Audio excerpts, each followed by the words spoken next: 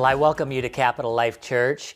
We are on the verge of a national election, and I want to encourage each and every one of you to vote. I know it may be a sacrifice to get out into the lines, and perhaps you've already voted, but it's so important that we recognize our role as the church, that we are a remnant people, and that we take a stand. So I encourage you to take a stand, but do so prayerfully.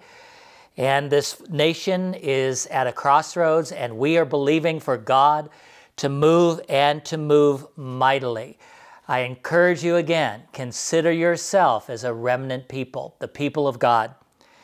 Our world is changing, there's no doubt about it. I can see it ever since the turn of the century. There have been great changes, and I've talked recently about technological changes.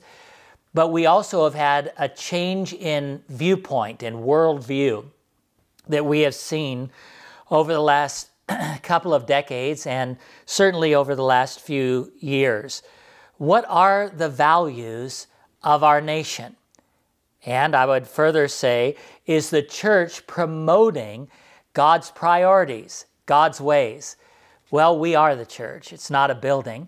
And so today I want to speak on the subject uncompromised in a compromised world. The Bible speaks that we should be salt and light, and you've heard me say that a number of times over the last few months. I really believe God is speaking a word to our hearts, that we are to be salt, which is a preservative. It is a preserving agent. It keeps meat from being going decayed. And then we also see the terminology of light, that light dispels darkness. So we are to be a preserving agent in our generation. When everything goes directions other than God, we, being the remnant people, preserve the ways of God. And when everything goes dark and darker, we are the light. We dispel the darkness wherever we go. Not that we're so great, but the Spirit of God within us, as we carry the gospel, as we carry the word of God wherever we go. Dr. Martin Luther King Jr. said these words, "Darkness cannot drive out darkness. Only light can do that. Hate cannot drive out hate. Only love can do that." And I think that's a great, great quote. There are two worldviews. I want you to think about that. There are two worldviews that we can embrace.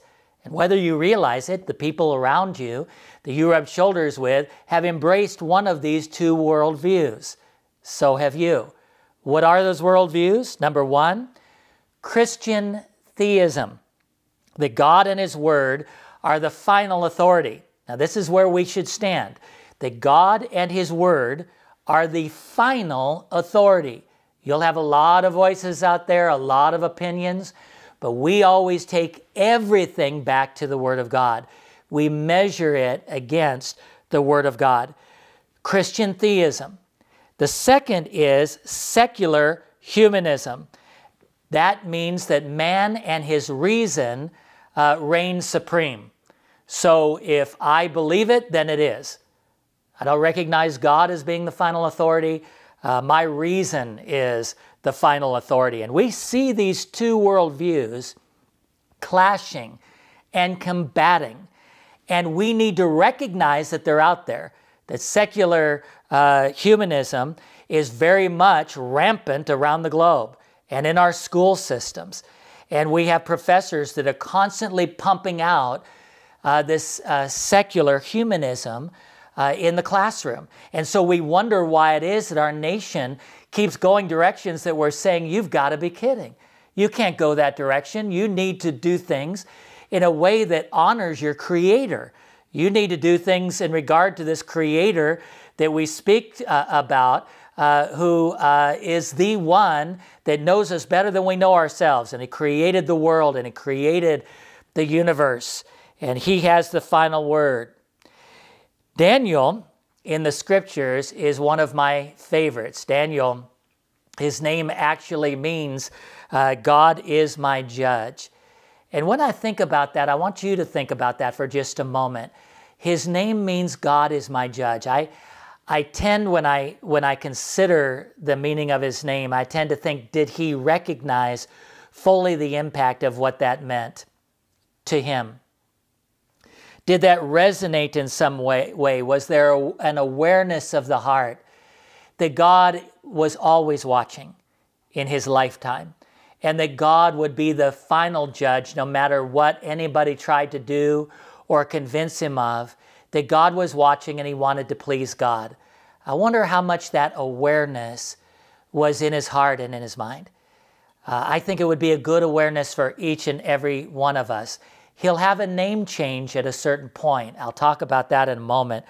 But his name means God is my judge. And the angels, the Bible tells us that the angels describe him as a man greatly beloved. So I want to look in the Word of God with you to the book of Daniel, and starting in the first chapter and with the very first verse. The Bible says in the third year of the reign of Jehoiakim, let me see if I can say this all right, Jehoiakim, king of Judah, Nebuchadnezzar, king of Babylon, came to Jerusalem and besieged it. And the Lord delivered the king of Judah into his hand, along with some of the articles of the temple of God. These he carried off to the temple of his God in Babylonia, and put it in the treasure house of his God, little g, God. Then the king ordered Ashpenaz, I like that name, sounds like he has panache, Ashpenaz, chief of his court officials, to bring into the king's service some of the Israelites from the royal family and the nobility. Young men without any physical defect, handsome, showing aptitude for every kind of learning, well-informed, quick to understand, and qualified to serve in the king's palace. So in other words, they're going to take the very elite, the very best, and they're going to place them into captivity. He was to teach them the language and literature of, not of God, of the Babylonians. The king assigned them a daily amount of food and wine from the king's table. They were to be trained for 3 years, and after that they were to enter the king's service. Among those who were chosen were some from Judah: Daniel, Hananiah, Mishael, and Azariah. The chief official gave them new names. Now remember, I told you Daniel's name is going to change as he's taken into a foreign land, as he's taken away from the land that he grew up in, the land of his God, the land of his family. Daniel was given the name Belshazzar. To Hananiah, Shadrach, and Mishael, Meshash, and to Azariah, Abednego. So I said Meshach. So we have Shadrach, Meshach, and Abednego. Shadrach, Meshach, and Abednego. But Daniel resolved not to defile himself with the royal food and wine, and he asked the chief official for permission not to defile himself in this way. So here we read that Daniel, Shadrach, Meshach, and Abednego have been taken from their homeland, and they've been taken into the land of the godless king by the name of Nebuchadnezzar. Now their worlds at this point are flipped upside down. Everything that they knew is different now. If they're going to have a future, it's going to be by compromising with what they see in the new land and with the new leadership. At least that would be what you would see in the natural. And so they're in a new home that doesn't regard God. And now they even have new names. And we see that this Belteshazzar, it's hard to say, that it actually means Bel will protect. In other words, a God, little g, is supposed to be now the protector of Daniel. And remember Daniel's name and what it really means, that God is his judge. And so in verse 4, we see what we read here, and let me get to the 4th verse. The Bible says, young men without physical defect, etc. They are young men. Daniel is believed to be somewhere around the age of 12, maybe as high as 16. So you can see that he is either a preteen or he is a teen. Psychologists say that our basic personality is set by what age? Age 8. That our basic personality is set by age 8. In other words, that by that age we have our likes and we have our dislikes, we have our work ethic, we have our worldview by the age of 8. You can think of your own life and where you were at the age of 8 and what may have created what is your worldview even as early as when you turned the age of 8. And this is why the Bible says in Proverbs 22, verse 6, train up a child in the way in which he or she should go, and when they are old, they will not depart from it. And certainly the Israelites knew what it was to train their children from a very early age in the ways of God.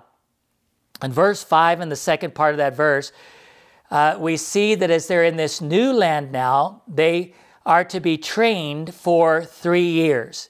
Trained in the literature, trained in the history, trained in the belief system of, not God, the Babylonians. And so they are to have then the thoughts and the ways of the Babylonians, not of the Israelites. And it is an indoctrination. It is a brainwashing that they are seeking to do. It's interesting, the story is there of a giant old redwood tree that was 400 years of age. And when it fell, people didn't know why it fell. It had survived, think about it, 400 years of storms, earthquakes, and everything that you can imagine, lightning, storms. Survived it, 400 years. But when it fell, they looked at the tree to figure out what made it go down. There was nothing that they could see that would make it go down, except when they went into the inside of the tree. And they found what were tiny little beetles that had eaten away the tree from the inside out. It looked fine on the outside. It looked strong on the outside, but the enemy came on the inside and was able to eat it away from the inside out. Now Daniel is here in the courts of Nebuchadnezzar. He's in the palace of Nebuchadnezzar, the godless king. And he is offered the king's food. Well, this means that it's been consecrated to idols. That's the way they would have done it in those days in the godless Babylonia. And Daniel knew that it would be a compromise on his part were he to eat the food that had been given to him that had been consecrated to other gods. No Hebrew was to ever eat of such food, and Daniel knew this. Now, Daniel could have had any type of excuse. He could have reasoned it away, and I want to say this because I have noticed it in our generation over and over again. It is so easy to excuse things. It is so easy to make an excuse and say, well, yes, but, and then go a direction that is other than the standards that God has set for us, which are standards of excellence and standards of anointing. So Daniel could have said that he was hungry. That's his excuse. He was starving. He could have said no one of his race or of his faith would see it. He was in the courts to where he could eat this and only the Babylonians would know, and maybe not even them. So certainly those who would know his faith and be from his homeland wouldn't know. He could have said that. He didn't. He could have said that his future seemed to be taking off in Babylonia. And if he's going to really be a success, hey, there are new rules now. There's a new way of doing this now. I used to do it the God way, but now I'm going to do it the way that I think I can go up the ladder the quickest. Didn't do it.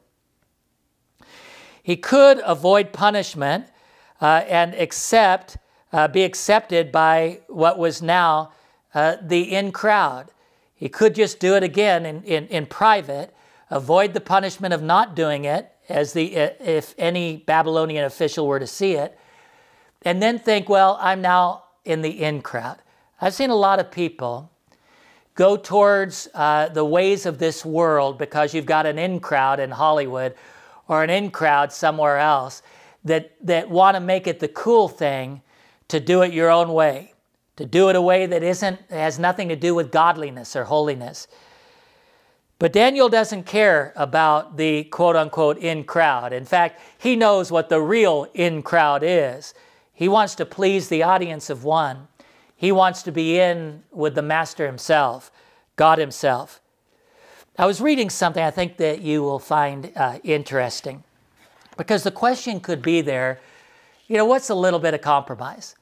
If I do most things right, everybody is flawed, everybody sins, so what's the big deal if I do most of it right, the far majority of it right, if I believe that God exists, if I believe that the Bible is true, but I just compromise a little here and there, just a little bit, everybody's doing it, what is the impact of a little bit of compromise? Well, I was reading this. I want you to hear it. This is what you would get if 99% were to be good enough. In other words, just compromise that 1%. You would get no phone service for 15 minutes each day. 1.7 million pieces of first-class mail would be lost each day. Just 1%. 35,000 newborn babies would be dropped by doctors and nurses each year. 200,000 people would be getting the wrong drug prescriptions each year. Unsafe drinking water would be the norm for 3 days of the year. There would be 3 misspelled words on the average page that you would type. 2 million people would die from food poisoning each year. That's just 1%. Just a little bit of compromise. But you can see what a little bit of compromise can do. In verse 8, the Bible says that Daniel resolved not to defile himself. In other words, none of these excuses that could have been there for him moved him in any way. He was intentional, proactive, determined, resolved that he would not defile himself before God. The enemy uses 2 tools that he'll try to tear you down with. One is persecution. And we know that there's persecution of the church all around the globe. You may know that there's persecution amidst your friendship group. There's persecution perhaps in your own family. You've been persecuted for your faith. You know that if you were to talk about God in a certain way at your workplace, you would be persecuted. The other tool that is used by the enemy is compromise. Not compromise in the way of give a little here, give a little there, and we each get the best. But compromise as in letting go of your values, letting go of what matters the most, letting go of what the Word of God says in order to be liked, or in order to fit in, or in order to be promoted. Now, the enemy would like nothing more than for us to compromise our witness. Because the moment you do so, somebody says, well, that's what he or she says, but I happen to know, and then they go into the whisper mode. And we don't want to be able to give any ammunition to the enemy to speak against what we would say as we promote the gospel and the Word of God. So in verse 8, we see that Daniel was, the Bible says, resolved. In other words, he was predetermined. Before he ever got to where the temptation would be there, he already knew where he stood. I challenge you to take a stand. I challenge you to be uncompromised in a compromised world. To know already where you would go before you ever get there. And that's why when Lisa and I were first starting to date, I prayed a prayer over a meal that we were having, and I prayed that God would allow me to honor her by acting in proper conduct in a way that would please God with her. I wanted to predetermine to the best of my ability to carry this through in a way that was honorable before Him. Now, I can say this, we have the Spirit of God to carry us through to a place where we don't even think we can go. That's why when the Bible says, be perfect as I am perfect, meaning that the Lord says that to us, we might say, well, I don't know how to be perfect. I'm imperfect. I'm just flesh and blood. Jesus is God. How can I be perfect? But there is a standard there that shows that the Bible doesn't say be 99%. As good as you can be. The Bible says be perfect as I am perfect because the Bible gives us the Spirit of God to be able to walk in God's ways so that we have the trajectory toward godliness. And God then gives us the strength when we feel tempted. God gives us the strength when we feel like we don't have what we need and we desire to have it. Other people have it. We want it. God gives us the ability to stand strong in such moments. So Daniel was resolved. He was predetermined to do this thing right before God. And that's what allowed him not to be swayed by the emotion of the moment, the desires of the moment, the hunger that he may have felt in that moment. In 2 Chronicles, in the 12th chapter, the 14th verse, it is said of the Israelite king, the Israel's king, King Rehoboam, that he did evil, and I want you to hear this, he did evil because he had not set his heart, the Bible says, on seeking the Lord. So the king did evil because he wasn't predetermined. He hadn't set the sail of his boat yet, of his ship. Instead, what he did was he just flowed with whatever came. So he had not set his heart on seeking the Lord. It's so important that we set our heart, the setting of the heart. So let's look at Daniel now once more. We'll go in the 3rd chapter now, the 4th and the 6th verses. Then the herald loudly proclaimed, nations and peoples of every language, this is what you are commanded to do. As soon as you hear the sound of the horn, flute, zither, lyre, harp, pipe, and all kinds of music, you must fall down and worship the image of gold that King Nebuchadnezzar has set up. Whoever does not fall down and worship will immediately be thrown into a blazing furnace. Now, I know we have issues that we may face in our day, and I know that we may have those things that we feel are our difficulties. But imagine if you got this mandate. Go back a few thousand years and put yourself in the sandals of those who just heard what I just read. And then let's look now in the 12th verse and going down into the 18th.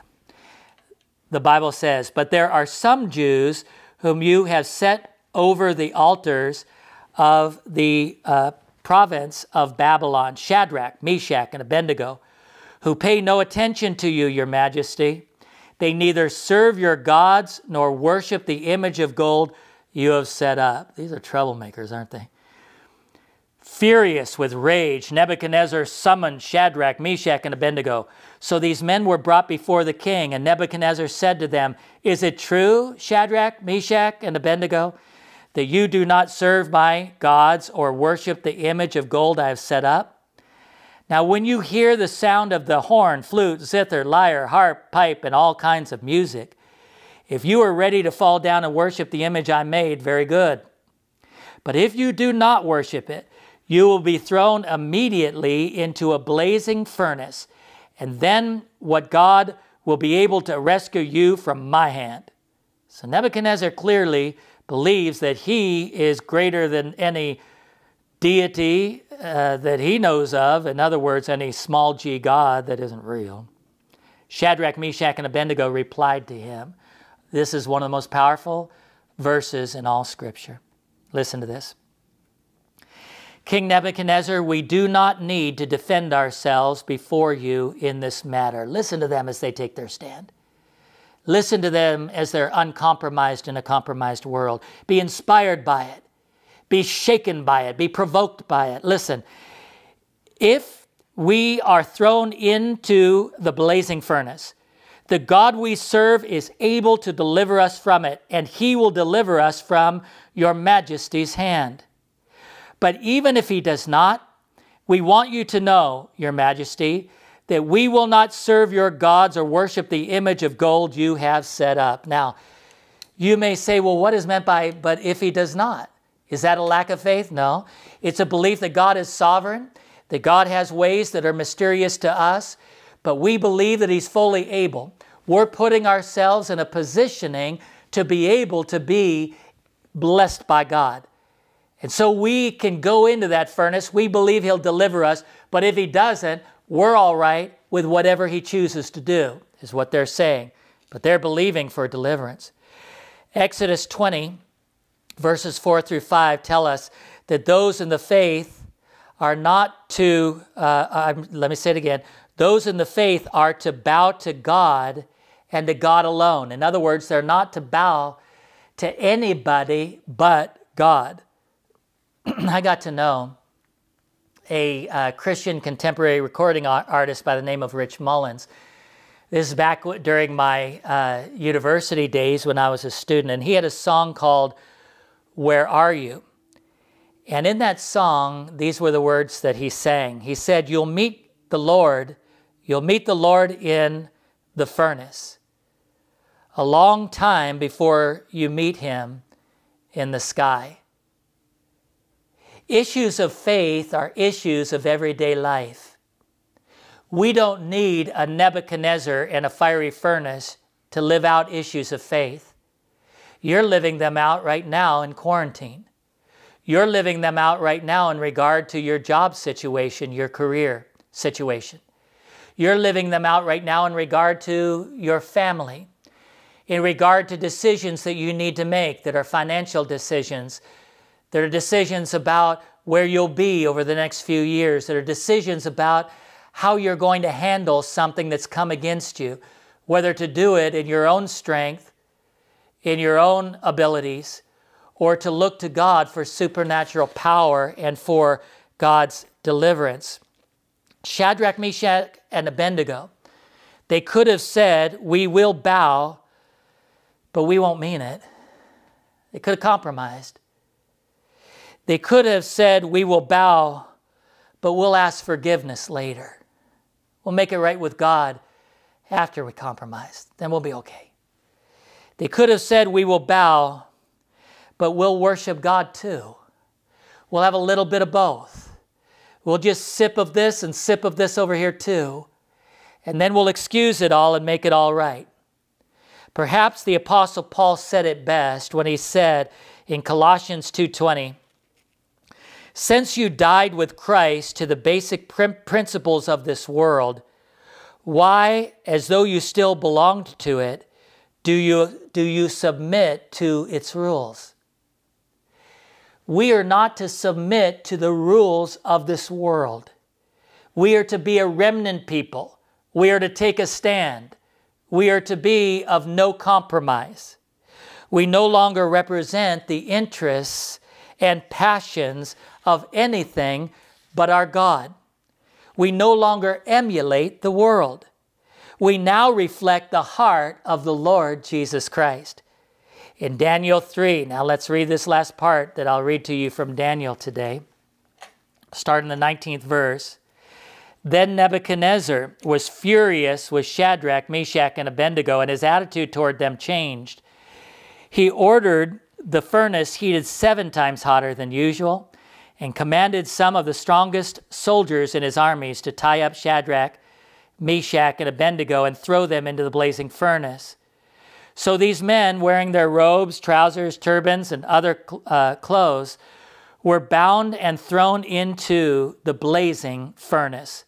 The king's command was so urgent and the furnace so hot that the flames of the fire killed the soldiers who took up Shadrach, Meshach, and Abednego. They were killed, just being at a distance, but throwing them in. And these 3 men, firmly tied, fell into the blazing furnace. Then King Nebuchadnezzar leaped to his feet in amazement and asked his advisors, "Weren't there 3 men that we tied up? Weren't there 3 men? And that we threw into the fire?" And they replied, "Certainly, your majesty." And he said, "Look, I see 4 men walking around in the fire, unbound and unharmed. And the 4th looks like the son of the gods." That was the terminology he had. He didn't know God, but he knew that this looks like deity. This looks like God. Nebuchadnezzar then approached the opening of the blazing furnace and shouted, "Shadrach, Meshach, and Abednego, servants of the Most High God, come out, come here." So Shadrach, Meshach, and Abednego came out of the fire, and the satraps and prefects, governors, and royal advisors crowded around them.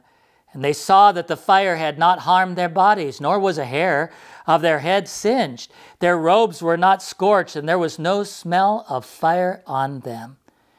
And then Nebuchadnezzar said, "Praise be to the God of Shadrach, Meshach, and Abednego." Listen to him say, "Praise be to the God, the true God, Shadrach, Meshach, and Abednego, who has sent his angel and rescued his servants. They trusted in him and defied the king's command and were willing to give up their lives rather than serve or worship any god except their own God." Now he sees this. He's seeing their testimony. It's lived out before him. They're uncompromised. And it's doing something on the inside of this king. "Therefore I will decree that the people of any nation or language who say anything against the God of Shadrach, Meshach, and Abednego be cut into pieces and their houses be turned into piles of rubble.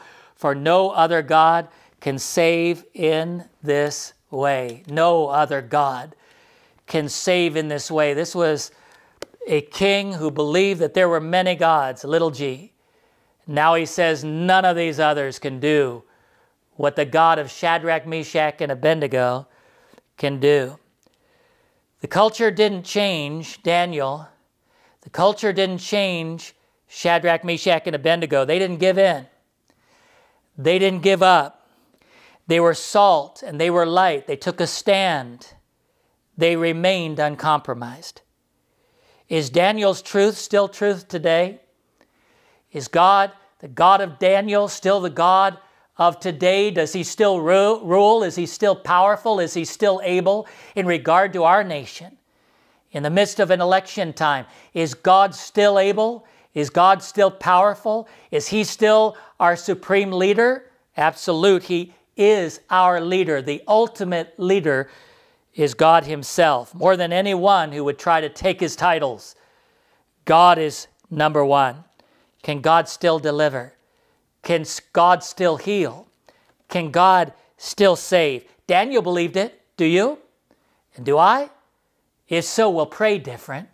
If so, we'll live different. If so, we'll stand in faith in an hour in which many have lost faith, and we'll believe that God is in control.